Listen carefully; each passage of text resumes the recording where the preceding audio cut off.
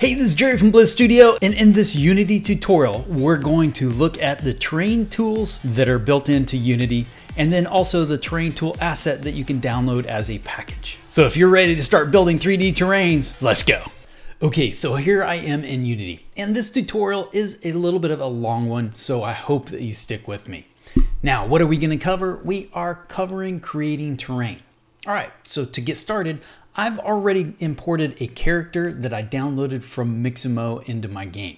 The next thing I need to do is to go ahead and go over to assetstore.unity.com, and I've downloaded 3 different asset packs.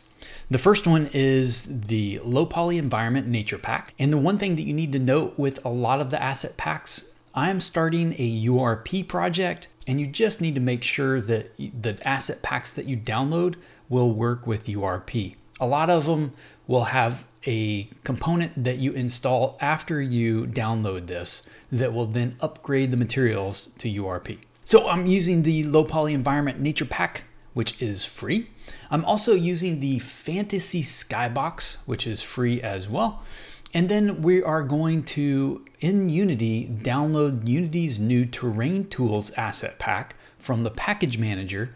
And then with that, it has a set of downloads that you can extend the built-in terrain tools set with this sample pack as well. So this is terrain sample pack asset, and we'll go over to Unity. So in Unity, let's take a look at the package manager. The option that you need to download is terrain tools. Now there is already built-in terrain tools in Unity. This just extends and adds a lot more features to it. So go ahead and download that. And then here is the link for the download asset pack, which is this terrain sample asset pack. It'll be good for you to have for this particular tutorial. All right.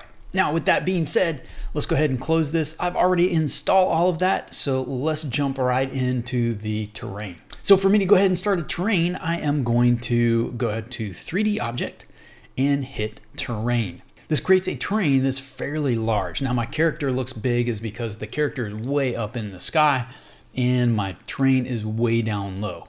So for us to go ahead and set this up, we want to make sure we have our terrain selected.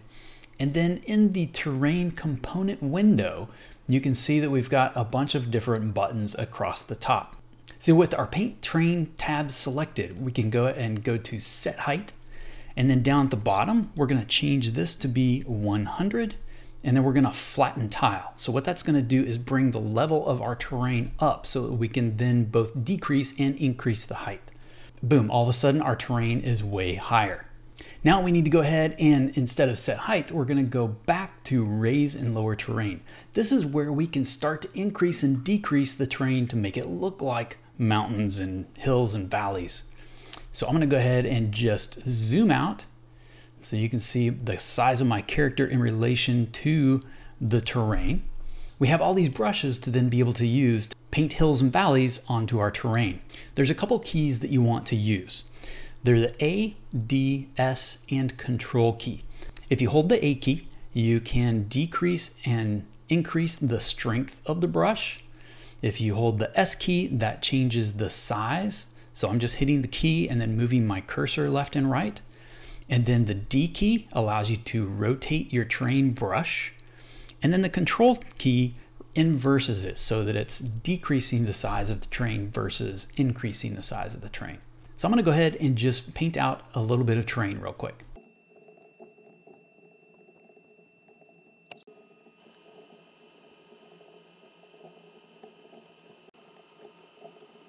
We now have some features in our terrain. So I'm going to go ahead and go back to my player, and now it's below the terrain. So what I need to do is to just go ahead and move the character up.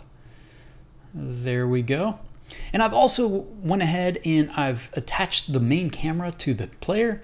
And so that way it gives us a place to see or how we can see the player within the environment. I'm going to go ahead and just rotate my player real quick. All right, so now we have this terrain with some features.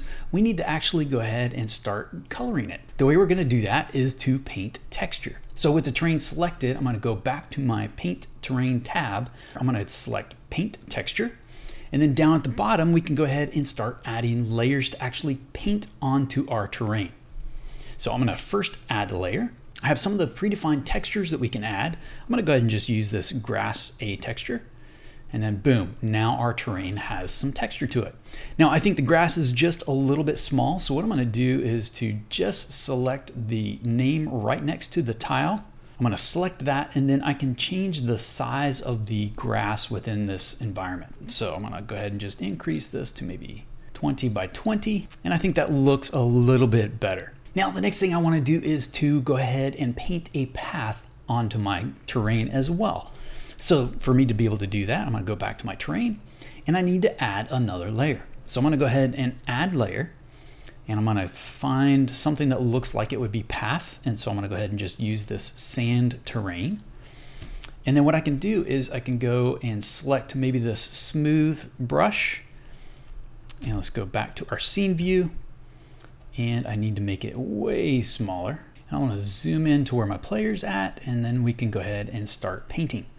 So with my sand selected, I'm gonna go ahead and just start painting right a path onto my terrain. Now I'm gonna go ahead and just increase the strength here just a little bit. And you can start to see how there's just a little bit of a linear aspect of what this path looks like. And we want to make sure that this has a little bit higher resolution so we have a nice smooth transition. So to do that, what we're gonna do is go to Window, Terrain, Terrain Toolbox, and then right here, we've got the option of choosing a texture resolution, and we're gonna set the control texture resolution here a little bit higher. So I'm gonna go to 2048, apply to selected terrain. Now we can just close that window, and then our path will be a lot smoother. So let me go ahead and just paint out a path real quick, and then we'll be right back. So I have a little bit of a path painted out. I'm gonna go ahead and just continue by adding a new layer. And what I want to do is I don't want the path to be right on the grass. And so what I'm going to do is just add a little bit of a transition in between the path and the grass. So I've got a couple different options of elements here. I'm going to go ahead and just choose this grass soil terrain, and let's go ahead and choose that one. And then I can go ahead and paint this as well. Cool, so there we go. We now have a little bit of a path that our character can travel along. And of course, those mountains that are in the distance aren't gonna be covered in grass, they're gonna be covered in rock. So let's go ahead and add a new layer, and let's just find a nice rock terrain. Okay, so I'm gonna go ahead and paint some of the mountains in the distance to have rock terrain. Okay, now that we have some rocky terrain, let's go ahead and add a little bit of snow. So let's add a new layer. And I've got a snow terrain option. And then I'm going to go ahead and just take the brush size way down so we can be very selective about where we're painting this.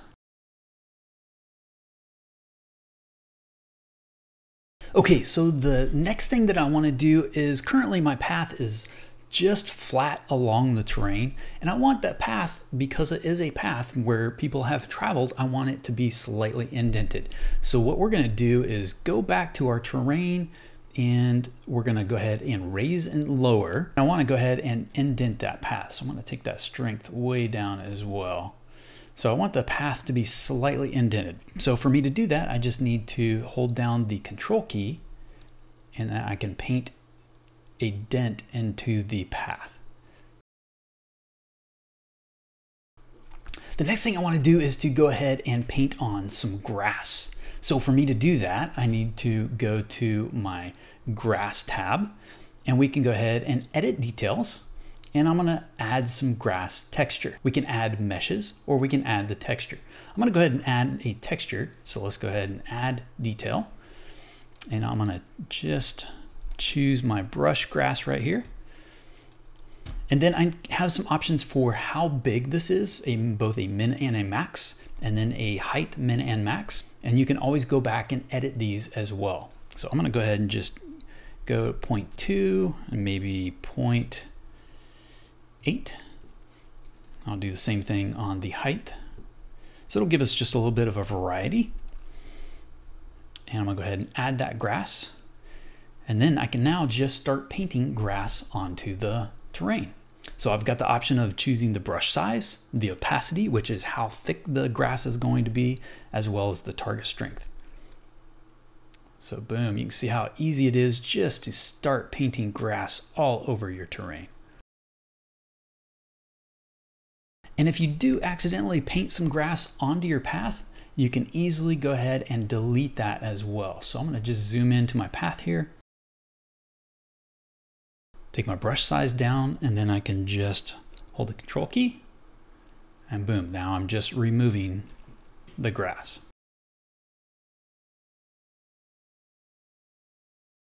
Now this grass doesn't really look all that great right now, so what I want to do is I'm going to go ahead and go to my edit details, and I'm going to edit this grass.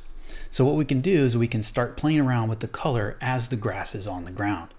So we can change what the healthy color looks like. So I'm going to just change this to be a little bit more in terms with the regular grass. And there we go. I can also add more details. So I'm going to go ahead and just edit details and add more grass texture. So let's find a different type of grass. And let's maybe go ahead and add some flowers this time. So I'm going to go ahead and add flowers. Now the next thing we need is some trees in our terrain. Okay, so what I'm going to do is go to my Paint Trees tab. And then with that, we can go ahead and edit trees. I'm going to add a tree. So we're going to select a tree to use. And even though these look pink, they actually do paint out as regular graphics. So I'm going to choose a pine tree. Go ahead and select OK. And then I'm going to add that. And then with this, again, I can choose the brush size and then how we're going to paint that tree. And I can choose some randomization of the tree height. So let's just start placing a few trees. Boom. So that's pretty dense. There's a lot of different settings that you can use here, but I'm going to go ahead and just undo that real quick. And as opposed to painting all these trees in, we can go ahead and use this mass place trees option. So I'm going to go ahead and select that. And then with that, we're going to place 10,000 trees across our whole terrain. So I'm going to go ahead and just hit place. And then boom, all of a sudden now we have trees across our whole terrain. Then you can go back and start filling in or removing as you see fit. So I'm going to go ahead and just remove a few here. So again, hold down the control key and we can just deselect or depaint some of those trees. And then we can also just go back and add more trees as needed. Boom, there we go. So that's actually looking pretty good. Now, the next thing I need to do is to go ahead and maybe paint in some brush as well. So some bushes. So I'm gonna edit trees, add a new tree. And then we also have some options here for different types of bushes. So I'm gonna go ahead and just add one of those. And in this case, I'm just gonna go ahead and paint down a few of these. Cool, this is looking pretty good, but we can make it look just a little bit better. So the first thing I'm gonna do is to go over to my lighting tab. And if you don't have that, you can go to Window, Rendering, Lighting. And we want to go ahead and use our free Skybox that we downloaded. So for us to do that, let's go ahead and in the environment part of our lighting tab, we can go ahead and click on Skybox material. And I now have all of the materials that are in my game. I'm gonna go ahead and just try out a couple of these different skyboxes to see what really looks good.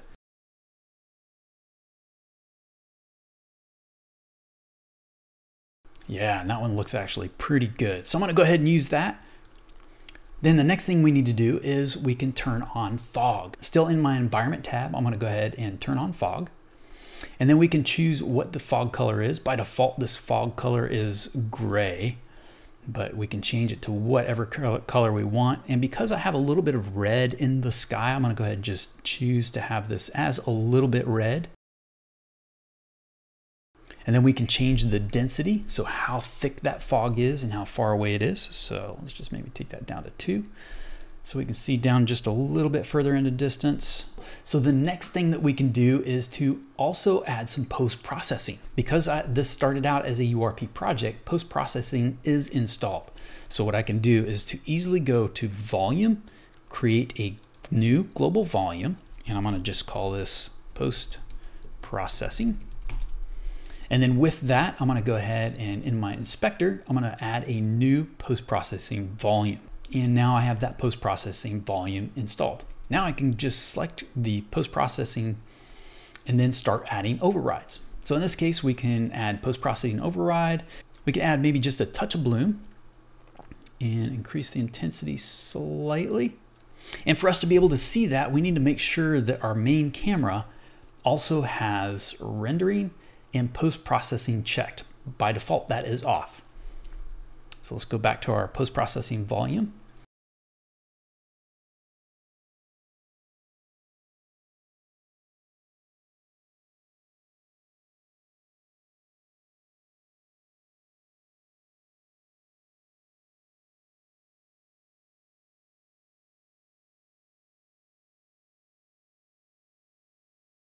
Boom, there we go. So let's go ahead and hit play to see how this actually looks.